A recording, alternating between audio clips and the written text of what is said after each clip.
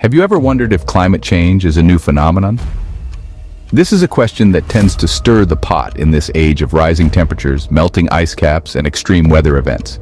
Climate change has become a controversial issue, a hot topic that has everyone talking, but let's challenge our preconceptions for a moment.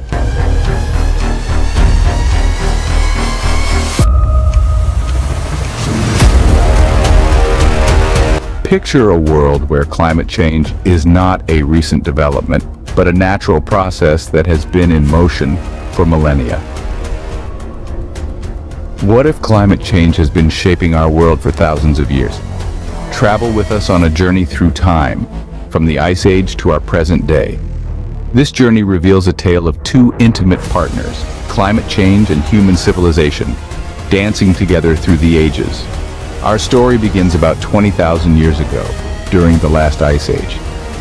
Imagine a world encased in ice, a harsh and unforgiving environment. Yet, humans endured, their survival testament to our species' resilience and adaptability. As the Ice Age retreated, a warmer, wetter period followed, bringing about a remarkable transformation. The Holocene epoch started around 12,000 years ago, and with it came the birth of agriculture. This period, often referred to as the Goldilocks climate, was just right for farming to flourish. It was neither too hot nor too cold, and rainfall patterns were predictable. This stability allowed our ancestors to settle down, grow crops, and raise livestock, marking the dawn of civilization. However, the climate has never been a constant.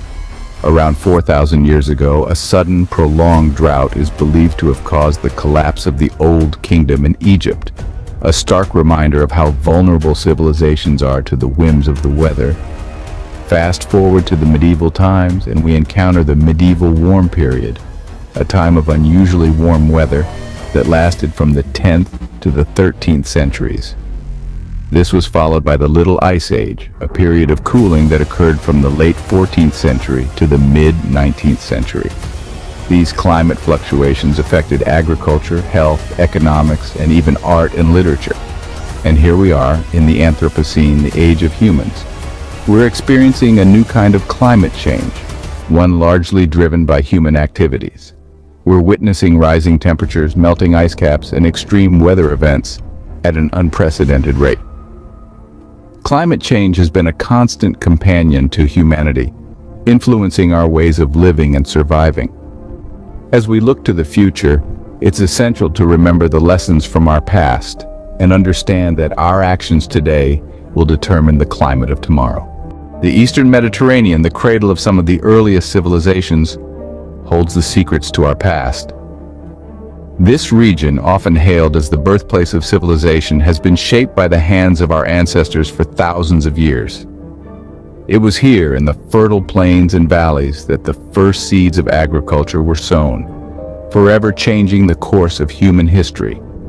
As the first farmers, our ancestors were pioneers in a new way of life. They traded their nomadic existence for a settled one, cultivating the earth and reaping its bounty. They plowed the fields, planted seeds, and watched as their crops sprouted and grew. This was a revolutionary moment, a time when humans began to manipulate nature to meet their needs, transforming the landscape and the economy in the process. But this journey was not without its challenges. The early civilizations faced a myriad of obstacles, from wars and diseases to famines. These calamities tested their resilience, forcing them to innovate and adapt. They had to learn to store food for the lean seasons, to fight off invaders, to build societies that could withstand the test of time. Their survival was a testament to their ingenuity and resourcefulness. And yet, there was one factor that remained beyond their control: the climate. The Eastern Mediterranean, like the rest of the world, was not immune to the fluctuations of the Earth's climate. The region experienced periods of warmth and cold, of wetness and dryness. These changes in climate had profound effects on the land and its inhabitants, affecting their crops, their animals, and their water resources. The question then arises, how did these early civilizations cope with these climatic variations? How did they adapt their farming techniques, their societies, their very way of life to the whims of the weather? How did they survive in a world where the only constant was change?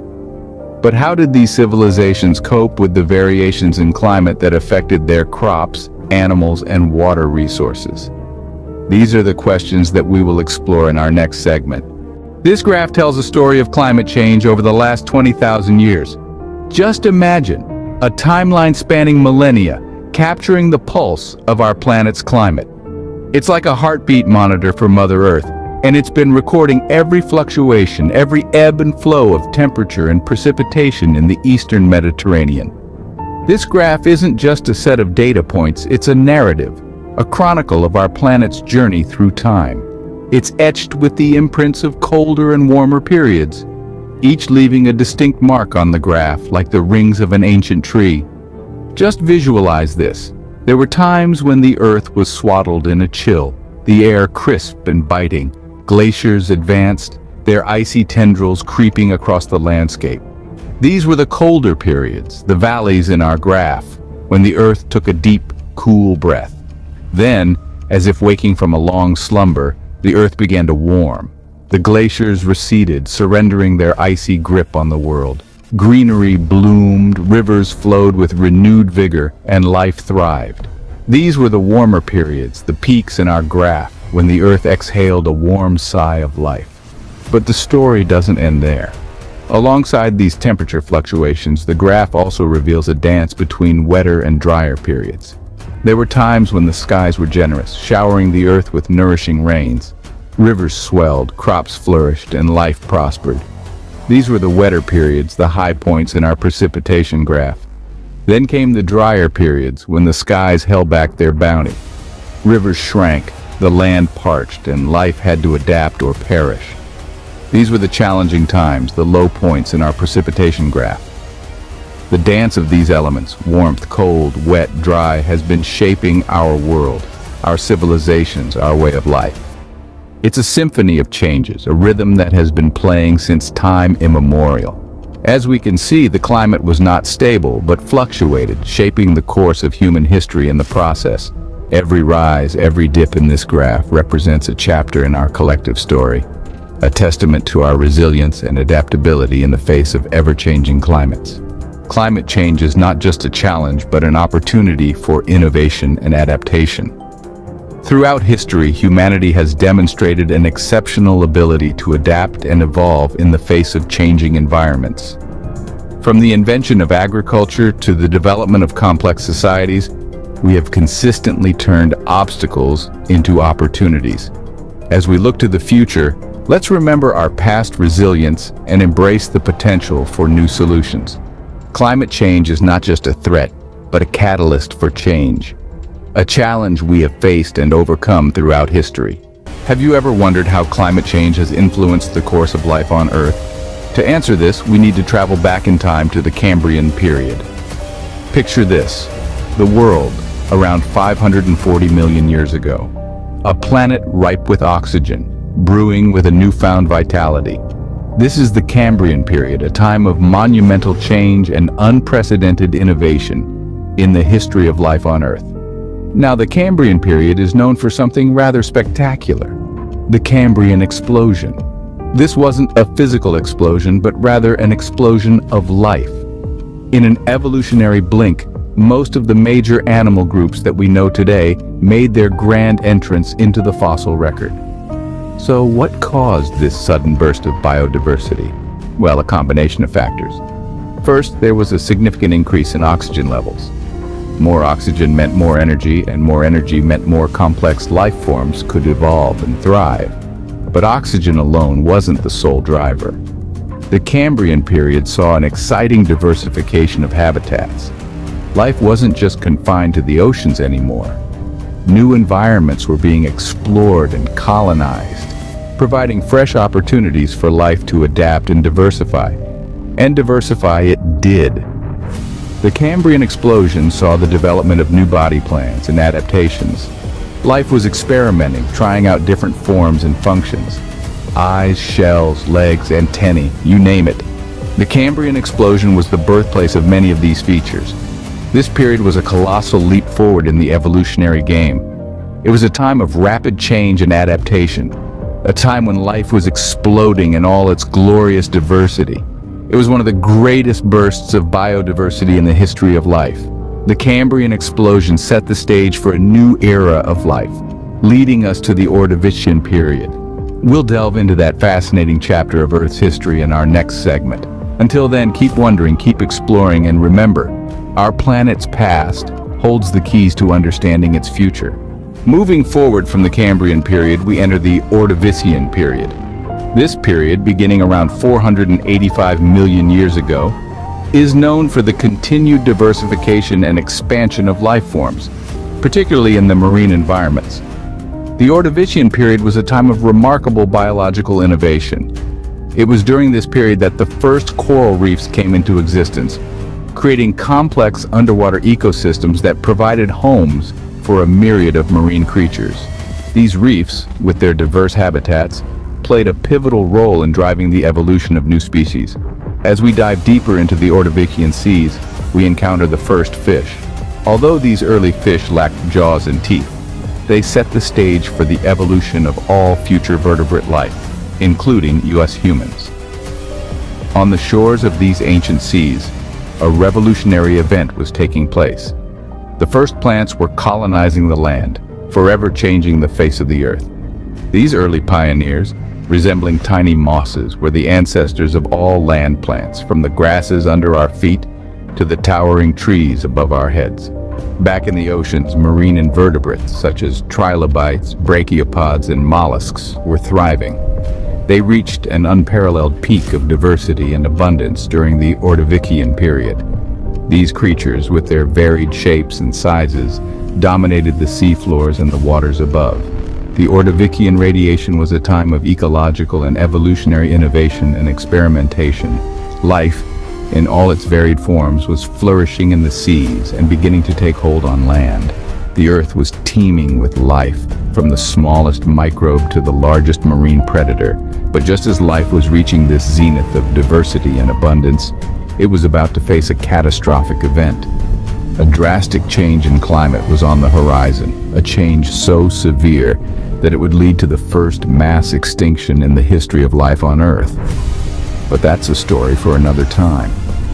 But this period of flourishing life was abruptly interrupted by a drastic change in climate, leading to the first mass extinction. The ending of the Ordovician period was marked by a significant climate shift.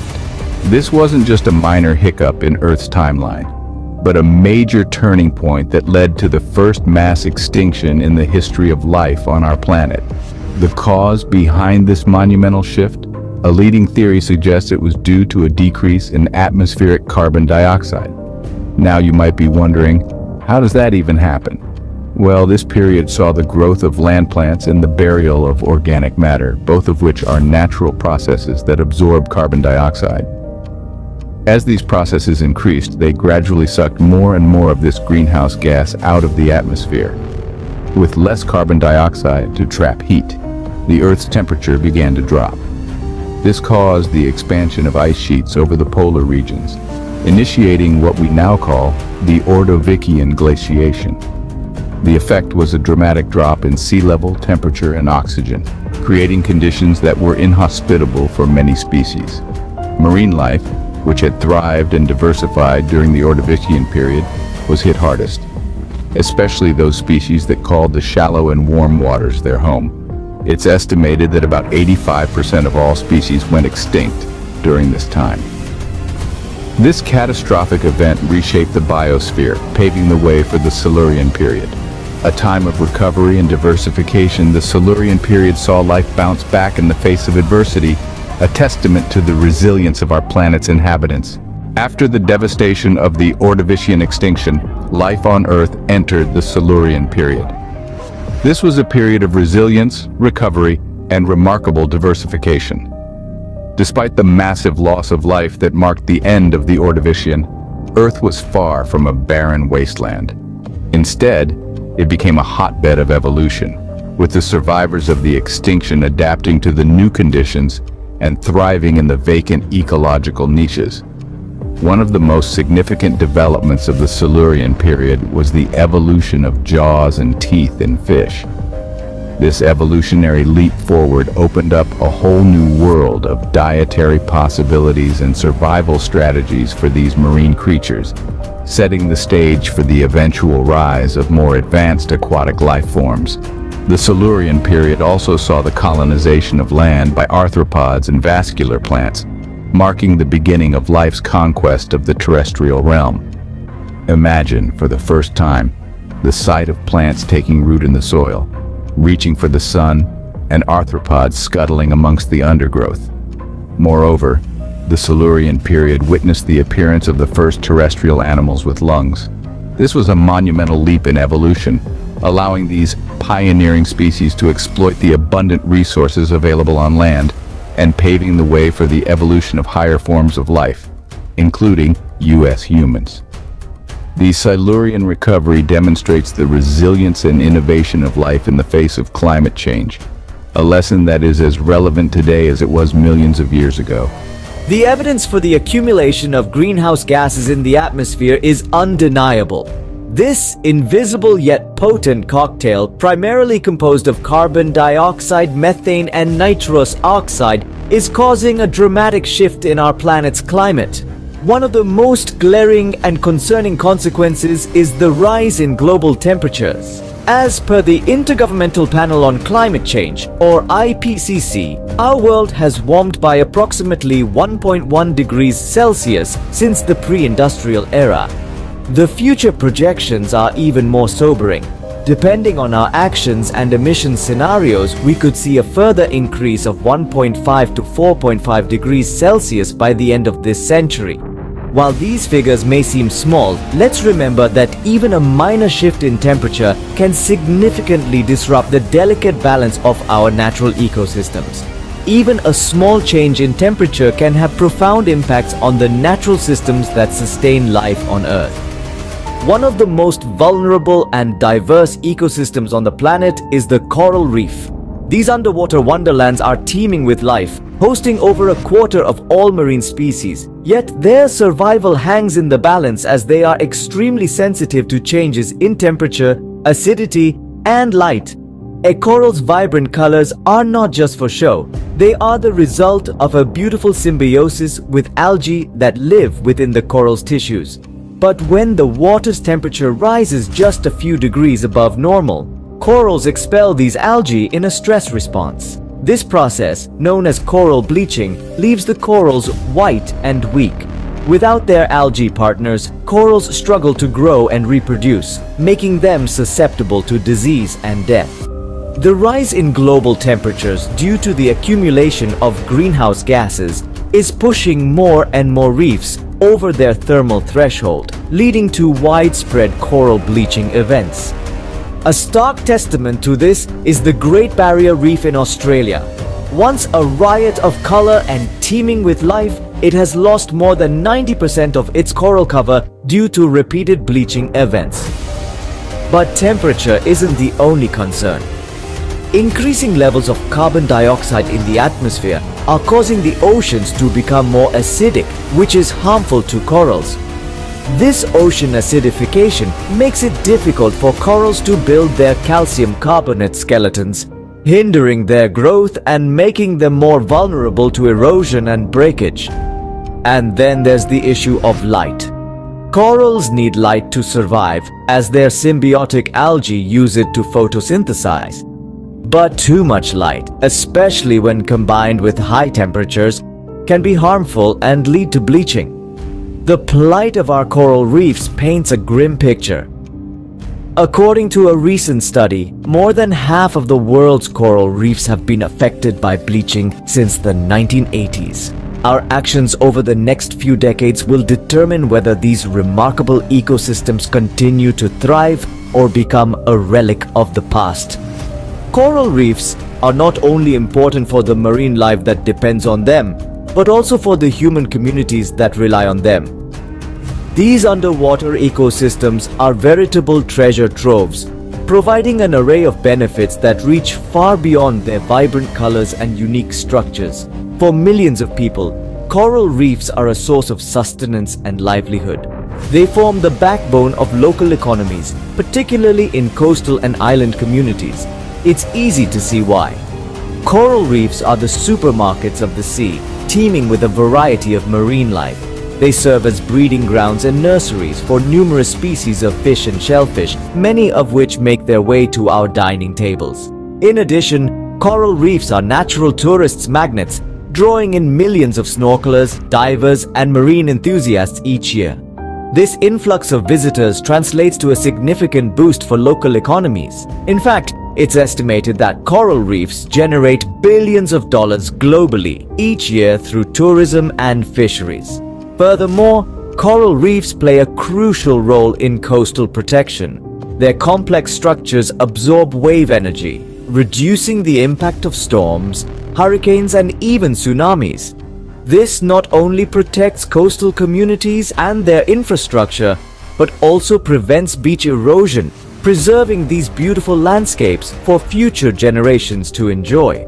Coral reefs are also deeply woven into the cultural and social fabric of many societies. They hold significant spiritual and ancestral value for indigenous and coastal peoples, and are often featured in local myths, legends, and ceremonies. However, the benefits that coral reefs provide are under threat. With the ongoing climate crisis, coral reefs are disappearing at an alarming rate, and with their loss, the human communities that depend on them face an uncertain future. Imagine a world without these underwater rainforests. The loss of biodiversity would be staggering. Millions of people would lose their primary source of income and food. Coastal communities would be left vulnerable to the devastating impacts of natural disasters. And countless cultural traditions and practices would be lost forever. Losing coral reefs would mean losing a valuable source of income, food, and resilience for millions of people, especially in developing countries. Fortunately, there are many people who are aware of the threats facing coral reefs and are taking action to protect and restore them. The methods employed are as diverse as the reefs themselves, each addressing unique challenges posed by a changing environment. One such method is coral gardening. Here, small fragments of corals are grown in nurseries and then transplanted onto degraded reefs. This process mimics the natural way corals reproduce and spread, but on an accelerated timeline. This technique has seen success in various parts of the world, breathing life back into areas once devoid of corals. In addition to this, the creation of artificial reefs is another promising approach. These structures, often made from materials like concrete or ceramic, provide a new home for corals to attach and grow. They also offer hard surfaces for other marine life to inhabit, fostering biodiversity and helping to rebuild the intricate web of life that makes up a healthy reef ecosystem. Monitoring coral health is also a critical part of the equation. Scientists and volunteers around the globe are keeping a close watch on reefs, tracking changes in coral health and noting signs of stress or disease. This information is vital in understanding how corals are responding to changes in their environment and can inform strategies for their protection. Reducing local stressors is another key focus. This includes efforts to reduce pollution, manage fisheries responsibly, and protect coastal areas. By addressing these local pressures, we can give corals a better chance to withstand the larger global challenges posed by climate change. And lastly, raising awareness is a powerful tool. The more people understand about the importance of coral reefs and the threats they face, the more they can contribute to their protection. This includes everything from making sustainable choices in our daily lives to advocating for policies that protect our oceans and the life they support. These efforts are crucial to ensure the survival and recovery of coral reefs in the face of climate change and to preserve their benefits for future generations.